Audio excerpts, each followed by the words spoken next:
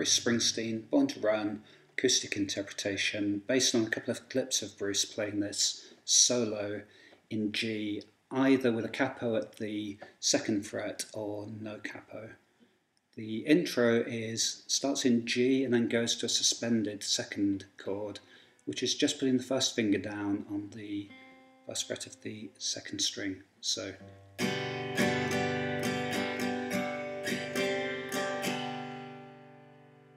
go to a C but leave the 3rd fret of the 1st string,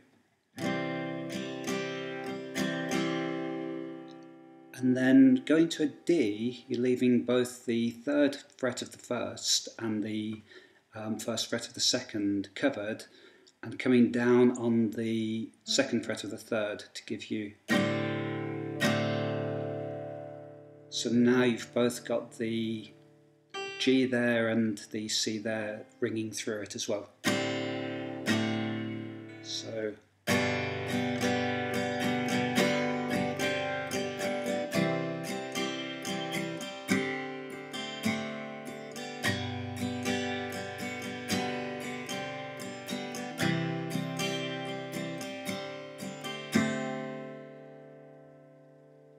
that's just to try and get a feel from the original, but Bruce is playing it with a fairly tight chugging rhythm just against the bass strings of the G, C and D, sort of more.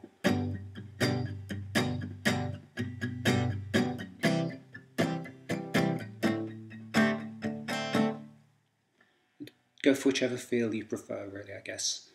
The verse starts with 2 repetitions of the G, C, D progression from the intro with chugging rhythm.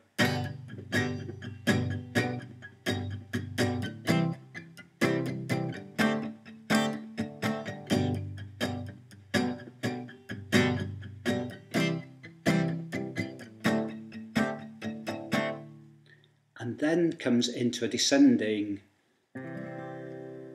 C, come down to the 2nd fret now of the 5th string, but still leaving the top of the C intact, so you're still covering the 3rd fret of the 1st string and the 1st fret of the 2nd. So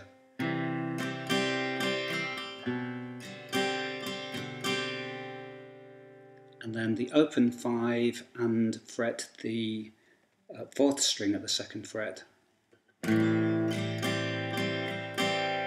and then across to the D, and that's repeated again. So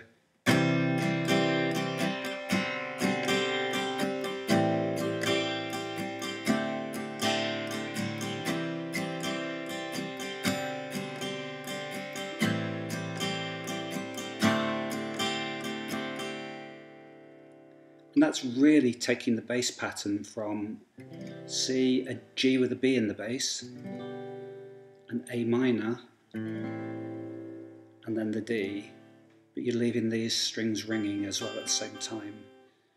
And then the verse finishes with a bar of straight C, and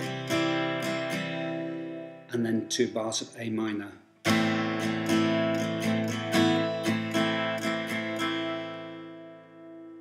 So all the way through the verse,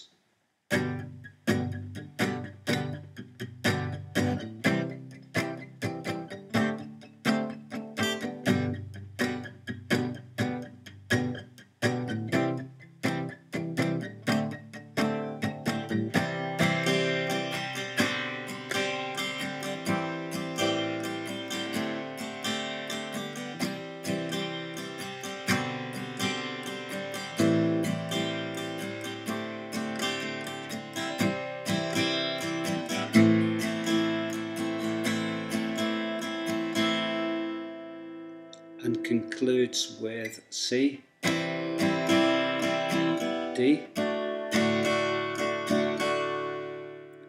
and then hits the intro pattern.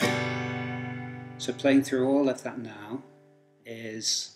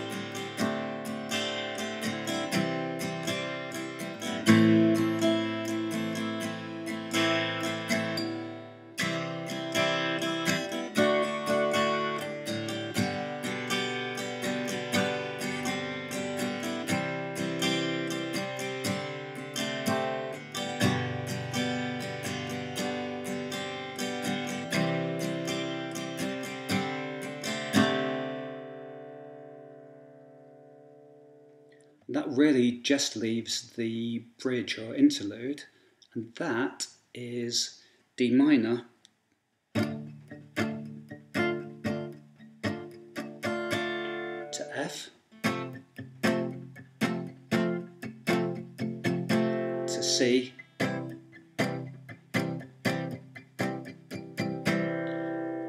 to a bar of A minor to D. And then that repeats.